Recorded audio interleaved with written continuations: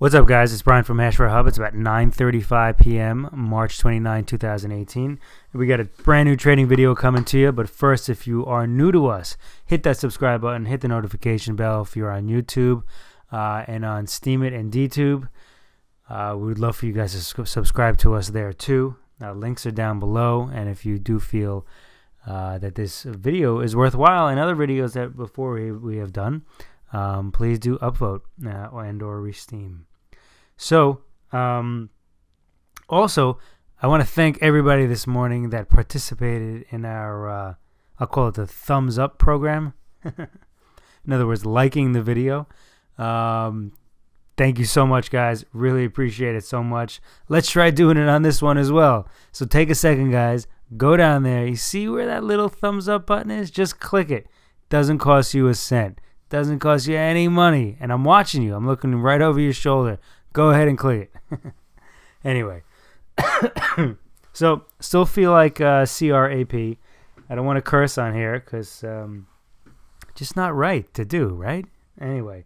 So, yeah, markets are falling down. But don't despair. There'll be a time for the bulls to regain their strength. Don't despair, okay? So let's get into it. We're gonna get a little bit more detailed than before, but then I don't want to put everybody to sleep. So as we've been calling this for quite some time, a WXY or a WXYXZ type of formation. In other words, everything that's coming down here, and that does look like that's what's. Oh my God! I totally forgot to mention. Okay, what we're going to do, and this is really stupid for me to do, really dumb, right? But I'm going to do something what we used to do on the trading desk with you guys, and we used to call it a big balls buy. In other words, a triple B, and yeah, so. What does that mean? It means exactly what it sounds. It's almost like catching a falling knife. And it's not necessarily calling the bottom, but it's where are you willing to go ahead and put your money down in order to buy? And yes, I will be putting my money down on this. So, you know, how much I will, that's totally my business. But yes, I will have money there. And what I'll probably do, if it's at a time when I'm making a video, then I'll announce it on the video, and if not, it'll most likely be on our Facebook page. So if you're not on the Facebook page, definitely you know, sign up there. But what I'm going to do on a 4-hour basis, and there's a very good chance I'm going to get this wrong, because normally in these types of down markets right now, trying to buy is like super difficult, and that's why a lot of times you see a lot of my analysis is skewed to the shorting side. But especially in the U.S., a lot of people can't short. So what you know, most people can buy. So this is my buy, guys. Okay, this is not yours. Okay, I don't want people screaming and yelling at me. Oh my God, what did I buy? I went ahead and I mortgaged a freaking house, and I took the kids' college money and I put it on this because you said so. No, I'm just gonna laugh at you.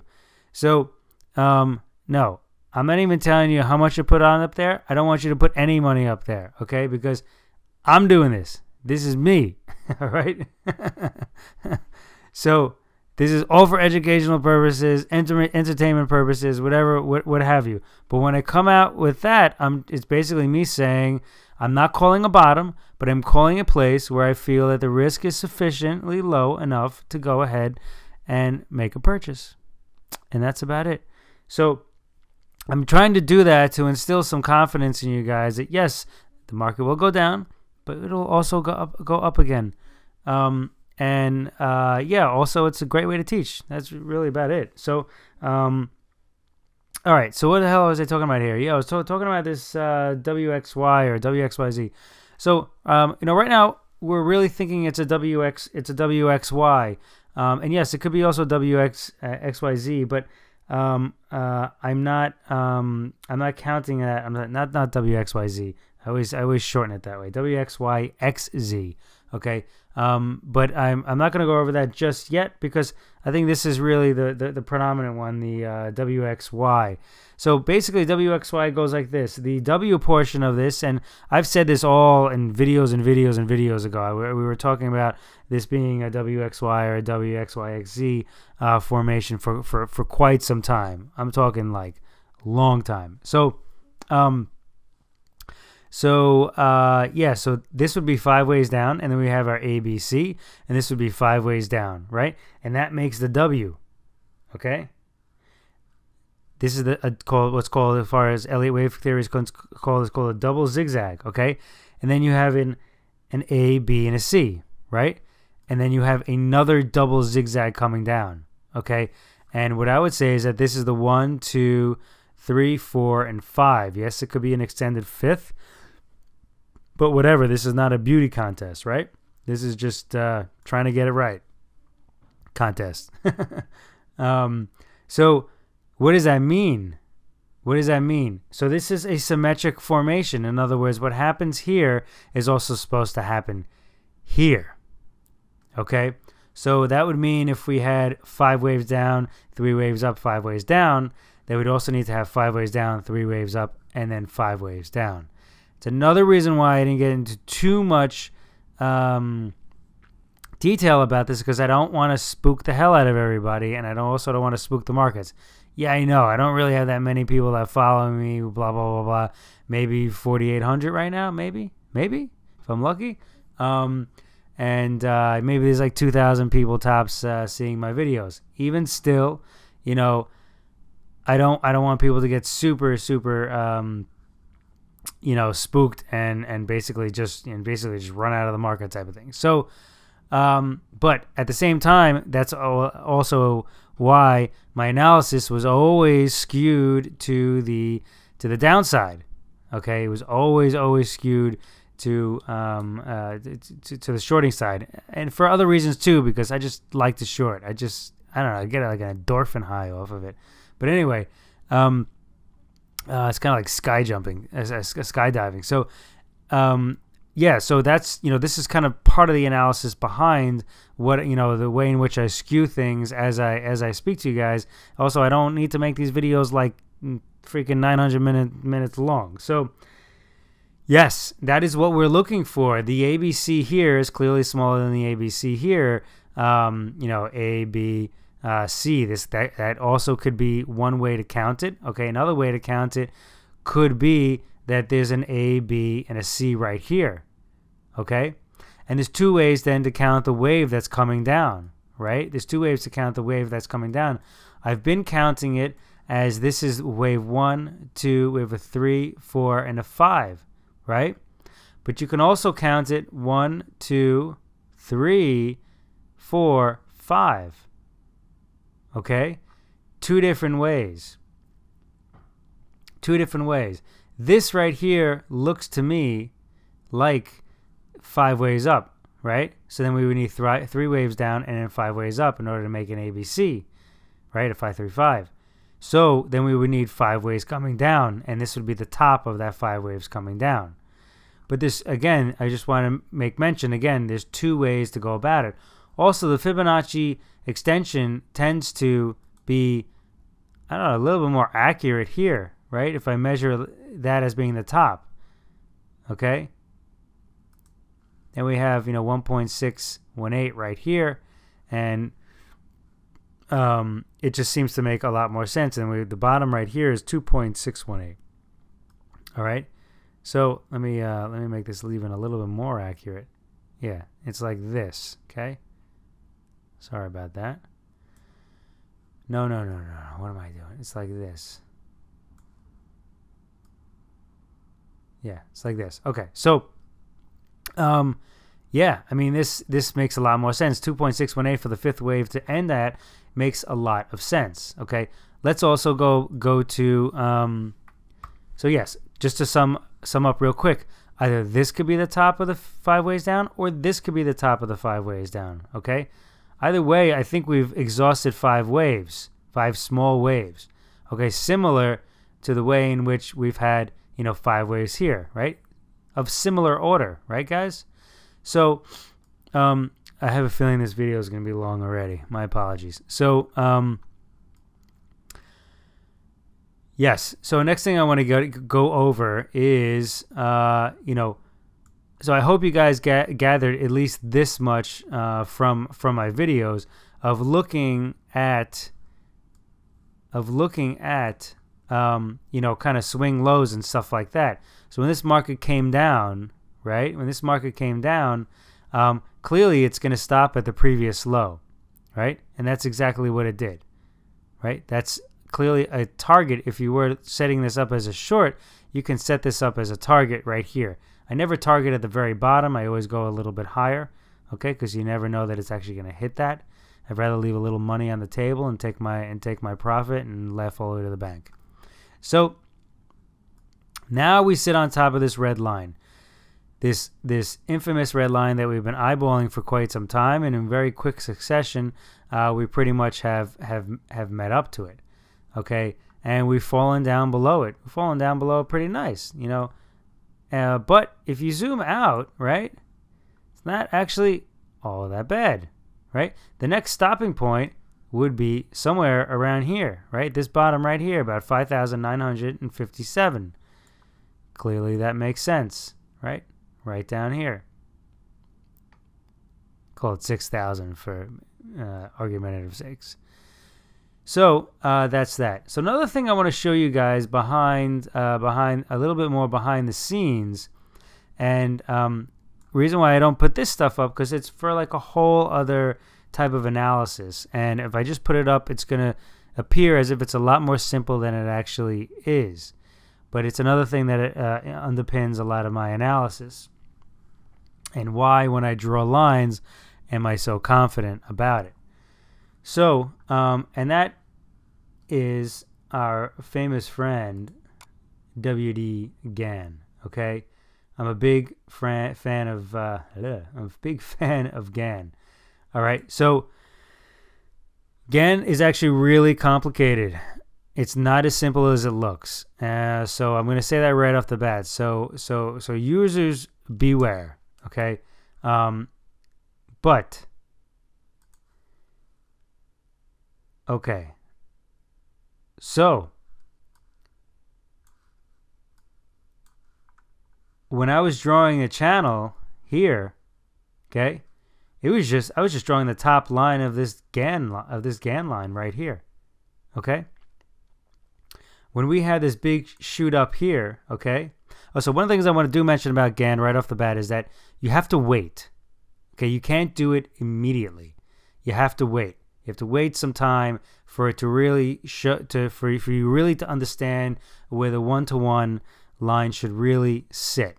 Okay, and there's a lot more analysis behind that. It's not as simple as that. But anyway, I mean, so this is one of the things, like I said, is underpinning my analysis. So look at this. Look how this thing fell off right from this high right here. Okay, stopped very very quickly. You know, at the one-to-one line, right? And then kind of went back up to the one-to-one line, and it came back down to the 2-to-1 line. Okay, and then it rocketed it off from there, right? And then even here, right, came down to the 3-to-1 line, right here. Came down to the 4-to-1 line. Okay, came down to the 8-to-1 line, right? The problem is there's no more lines, okay? And so now you have to start looking things from a bearish perspective, okay? You don't look from the swing lows, you look from the swing highs looking down, all right? And, you know, the major reason why I don't have this up here is because people are like bugging out with the number of lines that I have here to begin with. But again, remember I always say painting a story. I mean, literally, this looks like we're painting a story right here. It's a whole, you know, it's like Technicolor. So, yeah, so now let's go ahead and let's just delete this real quick, okay? Because I want to look at things from the top.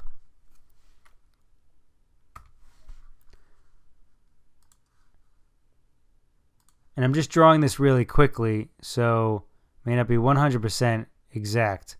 Okay, so what I want you to see is, remember when I had drawn this this descending wedge. And why was I so confident about it? Why did I say there was a descending wedge there on my video? I said there was a descending wedge there, and then I think I drew it the next day.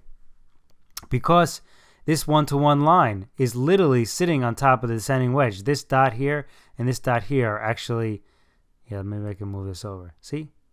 Peekaboo. Okay. So,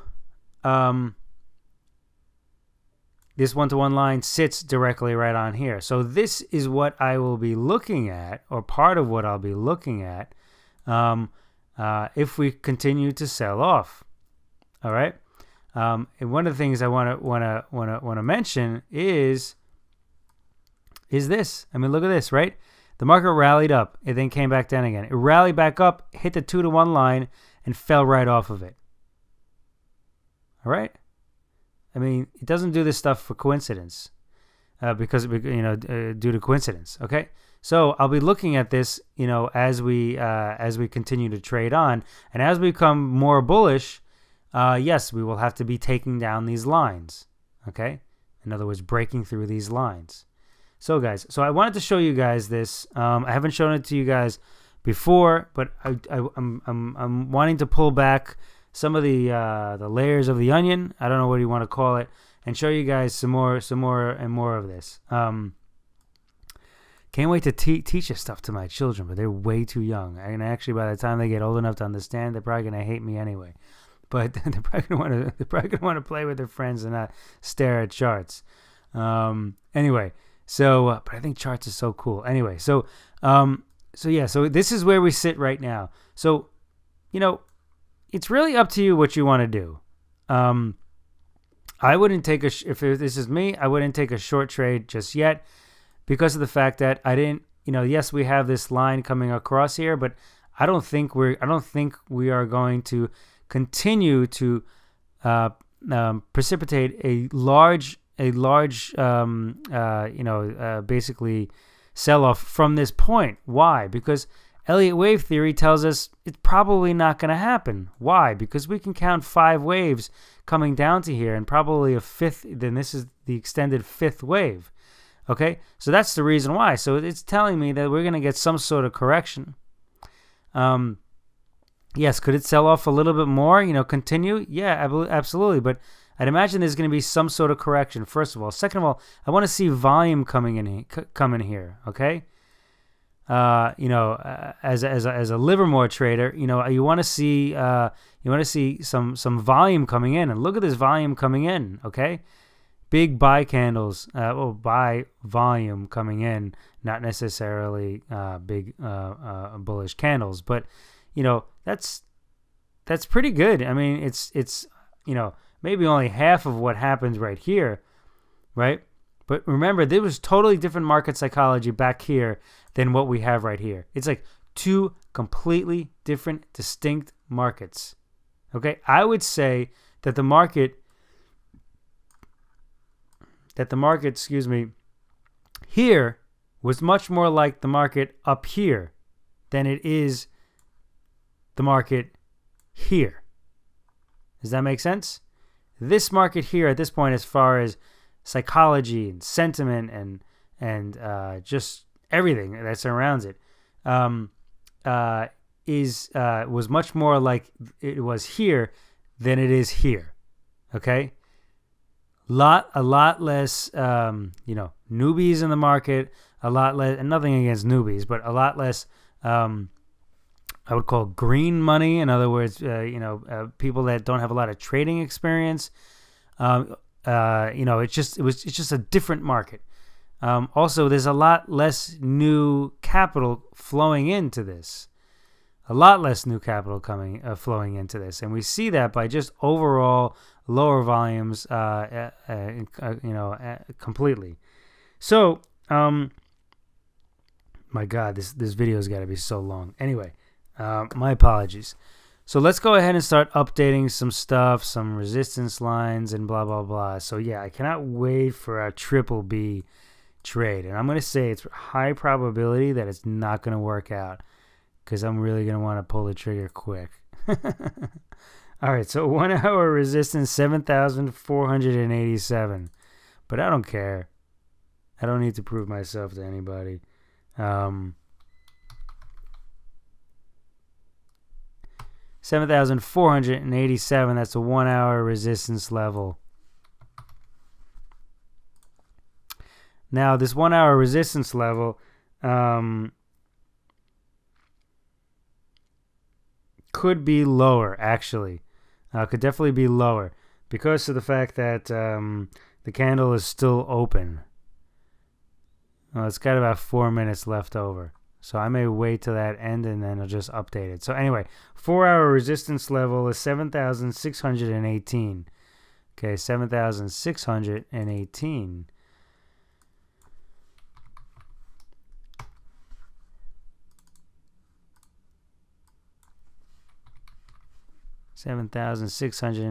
Okay, and then so then the daily let me just move this over.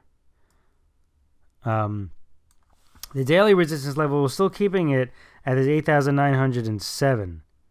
Okay. Oh, hold up a sec. The 4 hour resistance line, like I said, 7,618. The candle is still open, but it could possibly go down to 7,402. But let me write that right here, because otherwise I'm gonna get people to say, "Oh, you never said that." Blah blah blah. So 7,402. Okay, so yeah, maybe I'll just pause this right here, and then I'll just recalculate the resistance level, and we'll go from there.